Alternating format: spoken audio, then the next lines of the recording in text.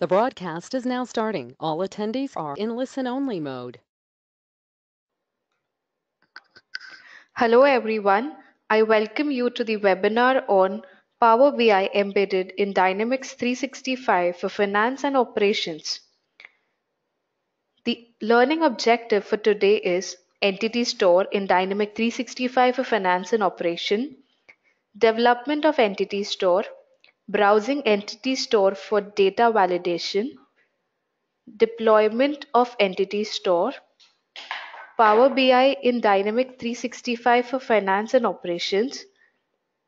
Under that, enabling Power BI Embedder in Dynamics 365 Finance and Operations, connecting Entity Store to Power BI using DirectQuery, deploying Power BI through LCS, showing Power BI reports embedded in Dynamics 365 for Finance and Operations, configuring Dynamics 365 workspaces for embedding Power BI reports, deploying Entity Store and Power BI reports to production. Now let's have a look on what is Entity Store. Entity Store is a feature that will enable an administrator or a Power BI user to create a data store dedicated for reporting and analytics. Entity Store is AXDW database. Entity Store enables a user to choose entities for finance and operations to be moved into an entity store. Entity Store enables scheduling incremental refresh jobs with the use of AX batch frameworks. Entity Store uses in-memory clustered column store index functionality built into SQL Server to optimize reporting and queries. Customers have the ability to use Power BI direct query models along with Entity Store to enable high volume, near real-time analytical reporting over large volume of data as shown. In this diagram, we see that there is transactional database. This database is nothing but our main operational database. Data from this database is plugged into a container and using DirectQuery, this data is published to Power BI dashboards and are used for reports. Now let's have a look at benefits of Entity Store. Entity Store also lets Power users create Power BI Direct Query reports. You can create Power BI reports over large data volumes. Reports do not have to be updated by using Power BI. When Entity Store is updated, reports reflect the latest data. Data doesn't leave your Dynamics 365 for finance and operations environment because no data is cached in the Power BI service. You can also consume aggregated data entities programmatically. Now let's move on to development of Entity Store. Before you begin, you should make sure what the business need is. Depending on your business, your case, choose the correct entity. For example, if we are developing sales report, we need to be around sales table, views, or data entities. Prerequisite: general knowledge of Microsoft Windows.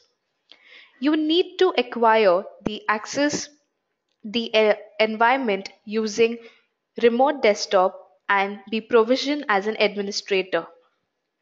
General knowledge of basic navigation within Visual Studio with knowledge of C# or X++ is mandatory. Steps to create Entity Store. You need to add 3 important and main items into your project: aggregate measure, dimensions, views or table that depends on your requirement. Let's have a look on a use case. To create an entity store for retail sales report. For our case, we need to prepare report for retail sales based on sales amount, and sales quantity by products. In the following diagram, you can see how we add new items into a project. Adding aggregate measure. Aggregate measure are nothing but numbers which can be aggregated, counted, or distinct. In our case, sales amount and sales quantity are the measures. Aggregate measure falls under analytics, which consists of measures and dimensions. Let's have a look on steps to create aggregate measure. First, you need to add aggregate measure to your project. Once your aggregate measure is added to your project, you need to assign table or views to your aggregate measure. You need to add new measures to your aggregate measure. You need to set appropriate properties for these measures. In our case, we have taken net amount with tax, and net quantity. You need to set the property of these measures. The default aggregate can either be sum, distinct, or count. The next comes dimensions. Steps to create new dimension. You need to add a new dimension to your project.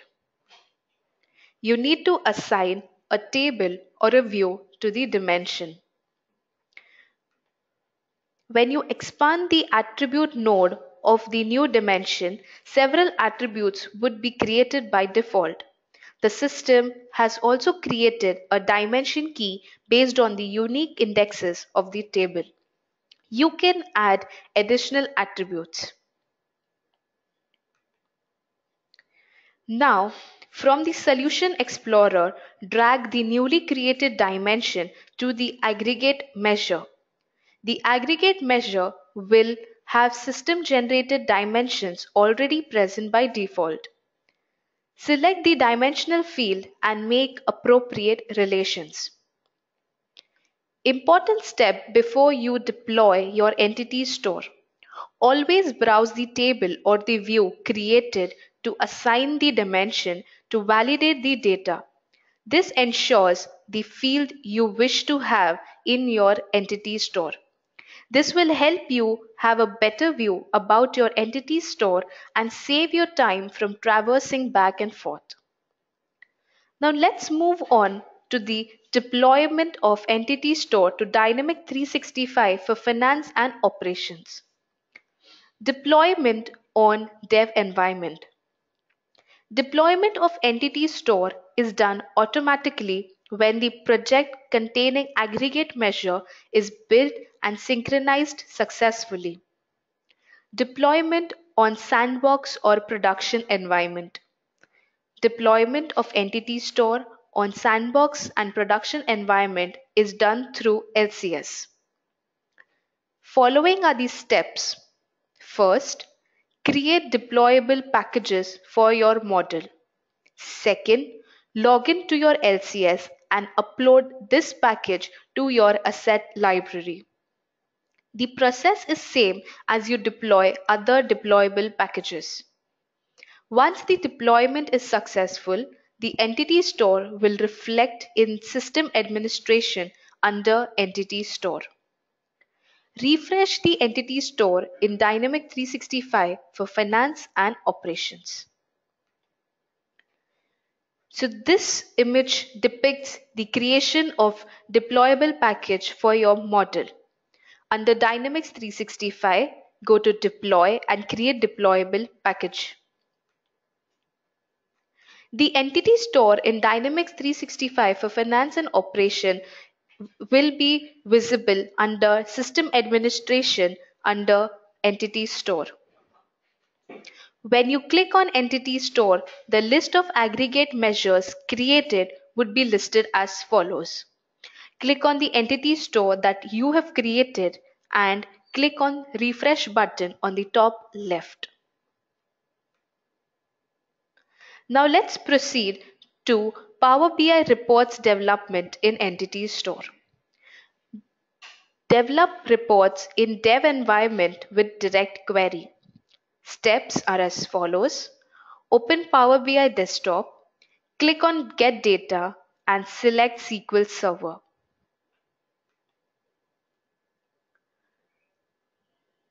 On opening this tab, select the local database, click on Direct Query and proceed to OK. Select the database AXDW as we had previously mentioned that AXDW is your entity store. When you navigate to AXDW, select the dimensions and aggregate measure and develop the report.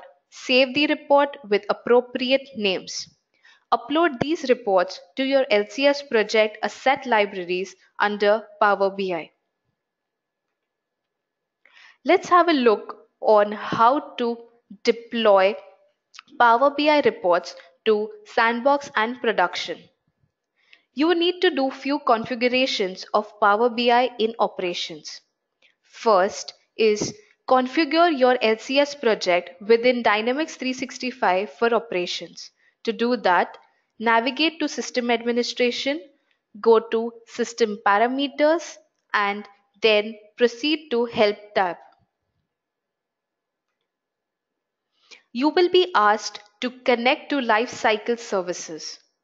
This operation is mandatory. It enables Dynamic 365 for operations to establish a trusted connection to LCS using your user credentials. Click here to connect to Lifecycle Services. On successful connection, you will be able to choose a set of LCS project from the drop-down menu. Select the LCS project.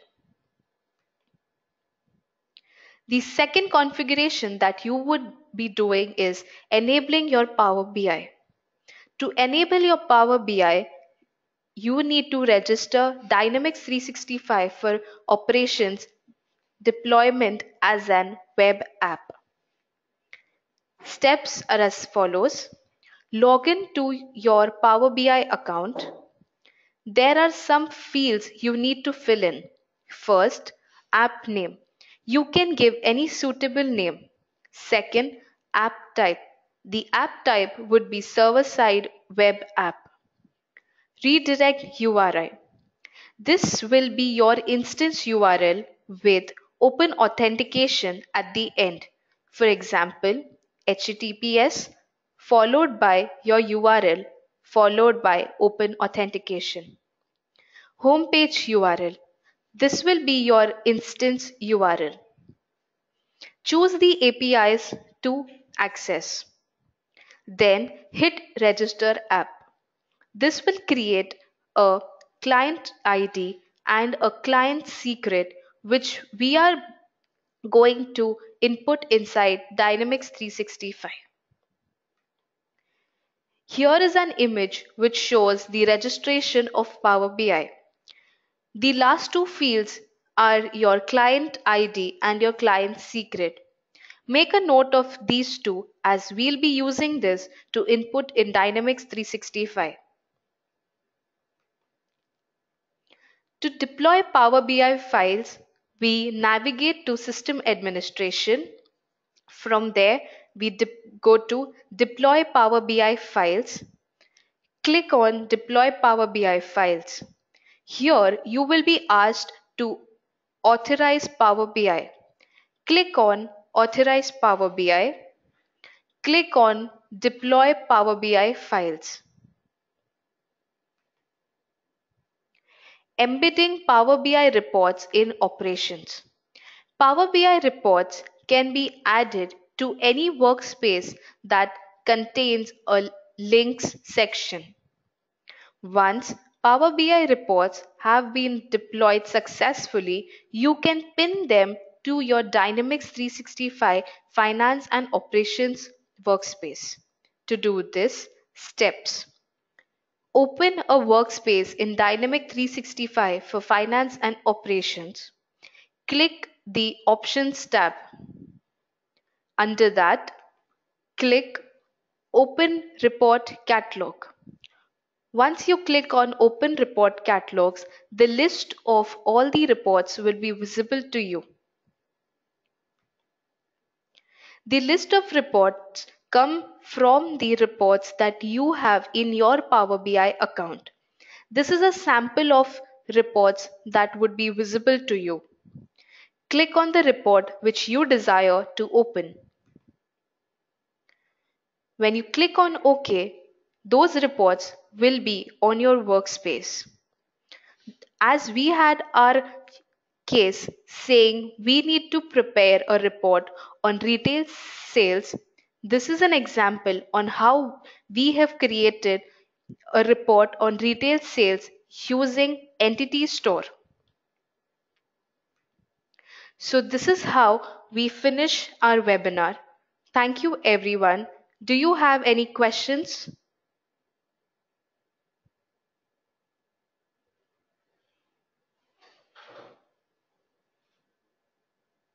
Muted.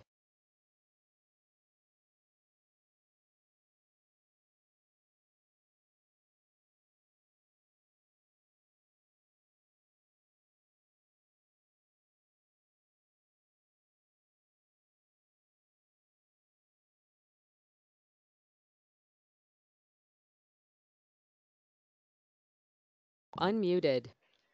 If you have any questions or queries, you can mail us to support@cloudfronts.com. The recording of this webinar shall be available on the following links provided. Thank you.